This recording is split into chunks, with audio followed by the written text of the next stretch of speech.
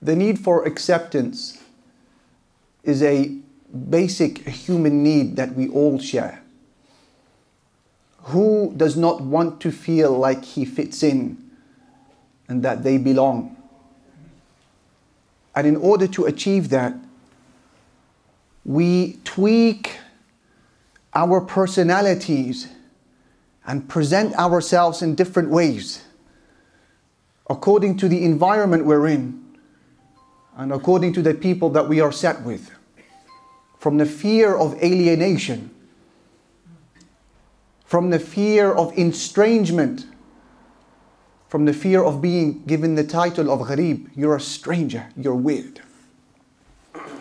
And therefore we have different editions, different versions that we give off of our personalities, because no one wants to be the black sheep that doesn't match the herd. And this feeling of ghurbah, being a gharib, a stranger, is something that everybody has experienced, and it is to some extent traumatic and stressful.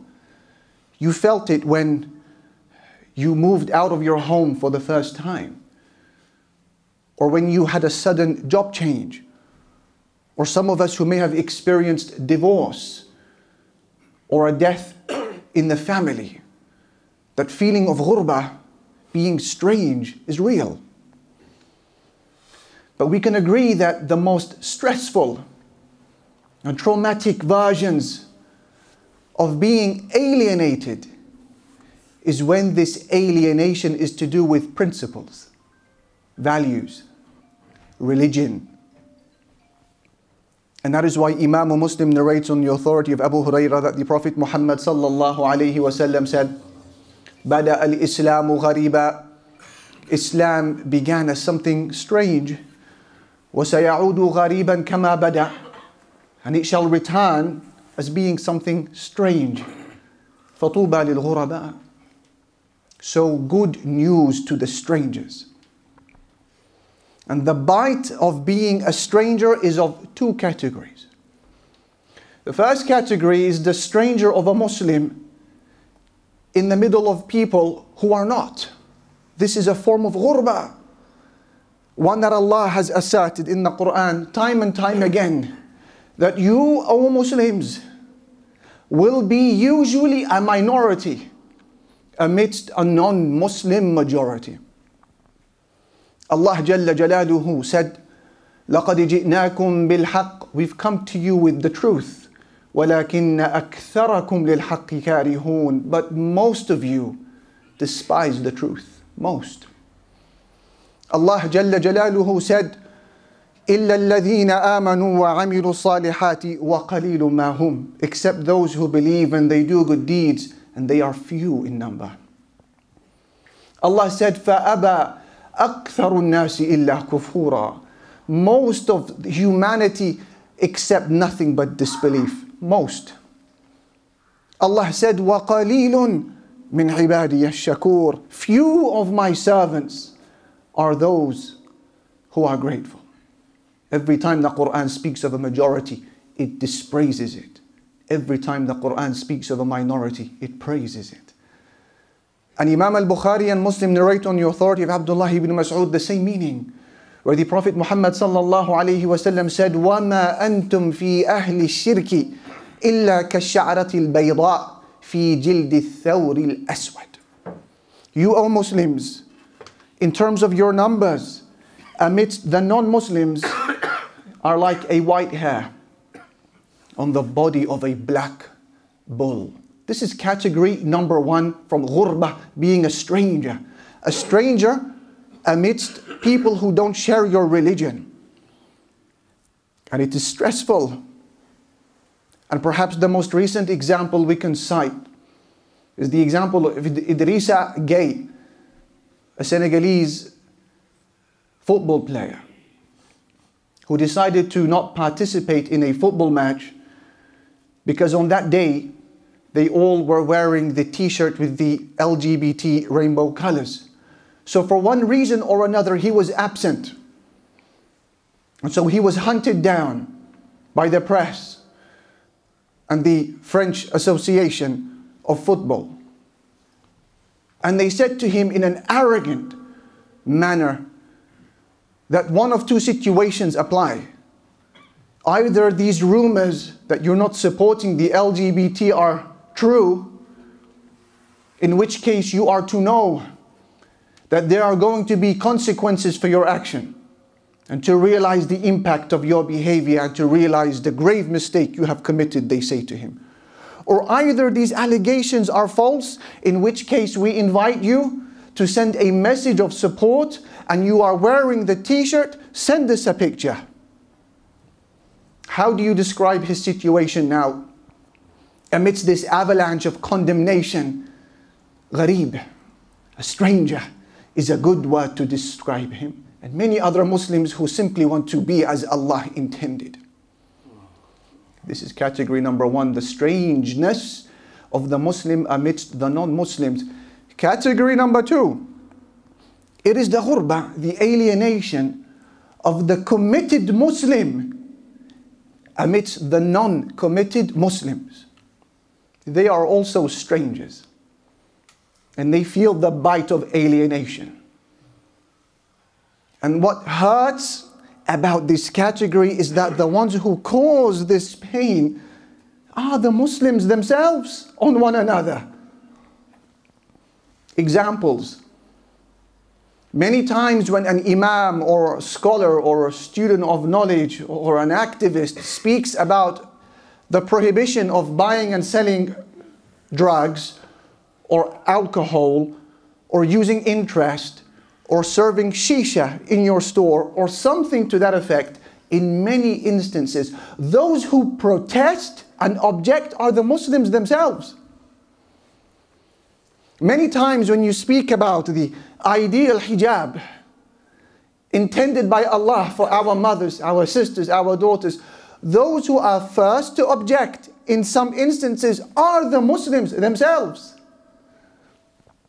When you speak about the role of motherhood and being a homemaker as being a great profession and raise it above all, in many instances those who object are the Muslims themselves. So this brings about a type of ghurba in the heart of the Muslim. When he sees his family, he sees his brethren speaking against him, whilst all he or she are trying to do is be a Muslim upon the prophetic path. And so a word of advice to the Muslims, especially where you are living as a minority, have mercy on one another. Be gentle with one another. And don't add to the flames of ghurba, strangeness that we are already feeling. And that was the advice of our predecessors. Al-Hasan al-Basri, he said, Ya ahla sunnati taraffaqu rahimakumullah, fa innakum min aqalli nas. He said, O people of the sunnah, have mercy on one another. May Allah have mercy upon you, because you are a minority amongst the people. Have mercy on each other. And Sufyan al-Thawri, he said, Istawsu bi ahli sunnati khayran fa innahum ghuraba. Take care of the people of the sunnah, because they are strangers. They feel strange. They feel strange when they look around and they see their fellow Muslim brothers and sisters with their greatest aspirations in life to receive the reassuring nod of acknowledgement from society, from parliament, from friends, from social constructs. They feel strange because all they want is the acknowledgement of the King, Allah, the Sovereign, and the prophetic nod of acknowledgement on the Day of Judgment. They feel strange when they see their Muslim brothers and sisters jumping through every hoop and wearing every mask to fit in, to not be labeled as a stranger. But for them, they hold on to their principles and values, even if it rocks a few boats along the way. And that is because society is always drumming into their heads and saying to them, you can't fit where you don't belong. So they've given up trying to fit in at the expense of their principles, and they have chosen to not compromise. They have chosen to inhabit planet Earth on their own terms, on their own conditions, as practicing Muslims who will not compromise. They are travelers to Allah along a prophetic path, and with that decision they are aware that they will be labeled as strangers along the way. And now I share with you a question. Being a gharib, a stranger, does this necessarily equate to helplessness and weakness and living on the fringes of society? Let us take a look. بدأ الإسلام غريبا. Islam began as something strange. Islam began with a woman who supported her husband, Khadija bint Khuwaylid radiyallahu anha. Islam began with a Siddiq, a man of truth, Abu Bakr radiyallahu anhu. And Islam began with a child, Ali ibn Abi Talib radiyallahu anhu. The entire Meccan society had labeled our Prophet sallallahu alaihi wasallam as a madman, a magician, a soothsayer, a poet. They, however, put their hands in his, acknowledged his prophethood, and vowed to live and die upon his cause. They were strangers in their community. And they had values and principles that were incompatible with the Meccan society. And Allah documents this strangeness in the Quran when He said, بَلْ عَجِبُوا أَنْ جَاءَهُمْ مُنذِرٌ مِّنْهُمْ فَقَالَ الْكَافِرُونَ هَذَا شَيْءٌ عَجِيبٌ. They were amazed, the pagans, that a warner should be sent from amongst them. And the disbelievers, they said, this is something strange.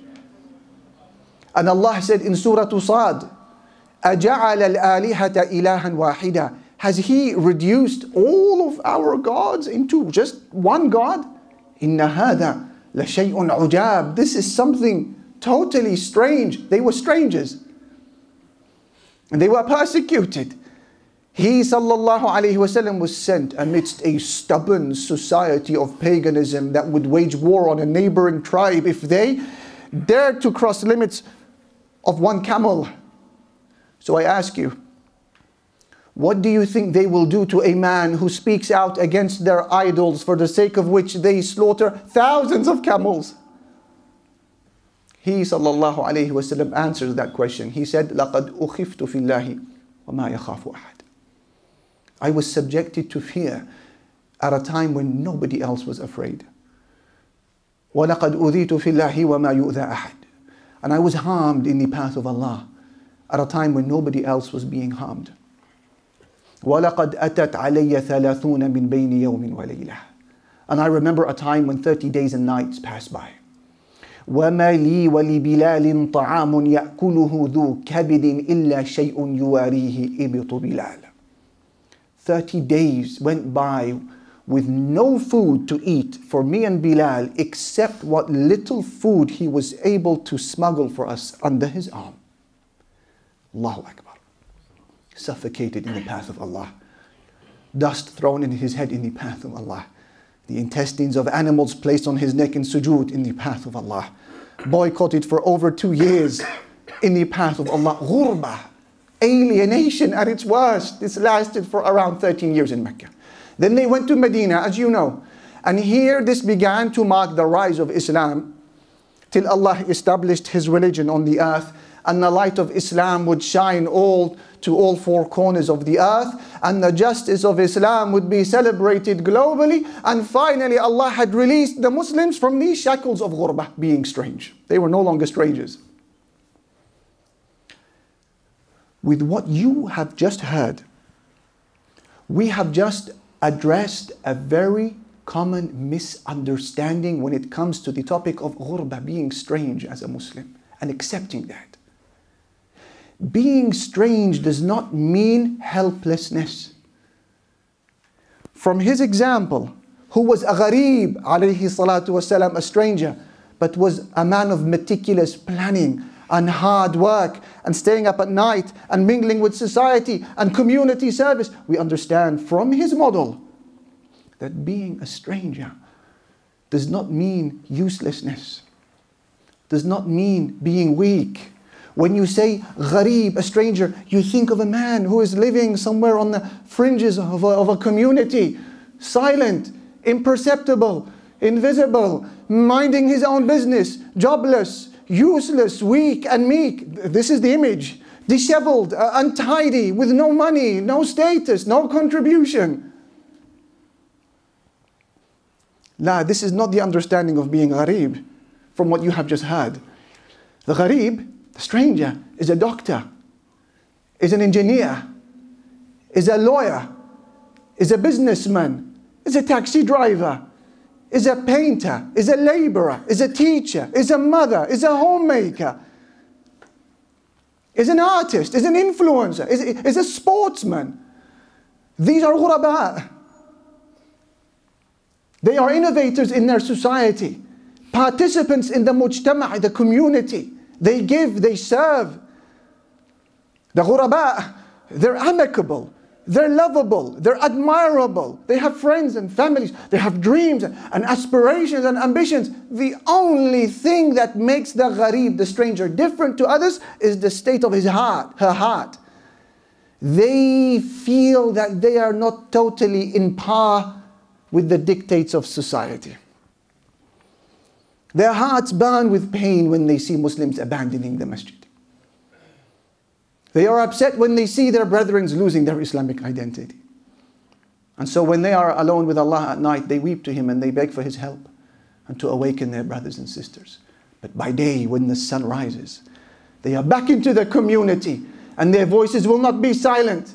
And they are servicemen and servicewomen in the cause of the religion and in aid of people. These are the ghuraba. It is not a title of weakness and shame and uselessness and joblessness. Abadan. After all, Amirul Mu'mineen Abu Bakr was a gharib. He was a stranger. But how did he understand being a stranger? He was a merchant. He was affluent, prosperous, comfortable financially. He was part of his society. He wasn't pushed out to the peripheries. Abu Bakr giving loans to the needy, spending on the poor, purchasing slaves, emancipating them back as free men into the community, loved by the people for the most part. This is Abu Bakr radiyallahu anhu, and he was a gharib, a stranger. Amirul Mu'mineen Umar ibn al-Khattab was a gharib, he was a stranger. Principles and values different to others. But he was eloquent in his speech, decisive in his opinions, imposing in his presence. Who dare confront Umar radiyallahu anhu when he thought something wrong was wrong or something right was right? Gharib, but part of society, contributing and reaching the top in his game. So this is the understanding of being a gharib, dear brothers and sisters. Who are the ghuraba? I conclude with some descriptions given by the Prophet Muhammad sallallahu alaihi wasallam to see if you fit the description or not. Because feeling alienated and estranged is not enough as an indicator. There are signs. Hadith number 1. Abu Amr al-Dani narrates in his book Al-Fitan al-Warida Athar al-Warida fil Fitan on the authority of Abdullah ibn Mas'ud that the Prophet sallallahu alayhi wasallam was asked, Man hum ya Rasulullah, yani al-ghuraba? Who are the strangers? He said, الَّذِينَ يَصْلُحُونَ إِذَا فَسَدَ النَّاسِ. They are the ones who stay righteous when people become corrupt. These are the strangers. Hadith number 2. At-Tirmidhi narrates on the authority of Amr ibn Auf that the Messenger sallallahu alayhi wasallam was asked, who are the strangers? He said, الَّذِينَ يُصْلِحُونَ مَا أَفْسَدَ النَّاسُ مِنْ بَعْدِي مِنْ سُنَّتِي. The strangers are those who rectify the sunnah that people have corrupted after my death. Hadith number 3. Who are the strangers, O Messenger of Allah? This hadith is in the Musnad of Ahmad. And he said, أُنَاسٌ صَالِحُونَ. They are righteous people. فِي أُنَاسِ سُوءٍ كَثِيرٍ. Amidst many evil people. مَنْ يَعْصِيهِمْ أَكْثَرُ مِمَّنْ يُطِيعُهُمْ. And those who reject them are more than those who accept them.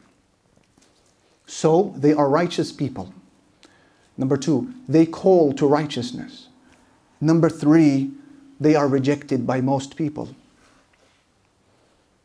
These are the strangers, and so good news to them.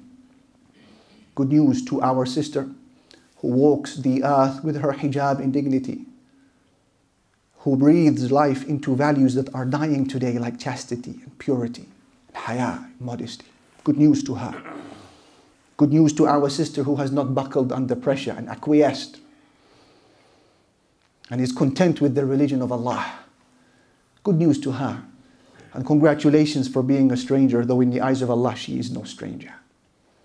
And congratulations to our Muslim brother who does not compromise on his salah, who has not disintegrated as a weak identity Muslim, who lowers his gaze and protects his private parts from haram, and only eats from halal sources of income, and befriends the finest of people. Congratulations for being a stranger, though in the eyes of Allah you are no stranger. And congratulations to those who have only one version of themselves to present to the world. A practicing Muslim of an unapologetic identity, never sandpapering parts of your religion to be part of a herd. Congratulations.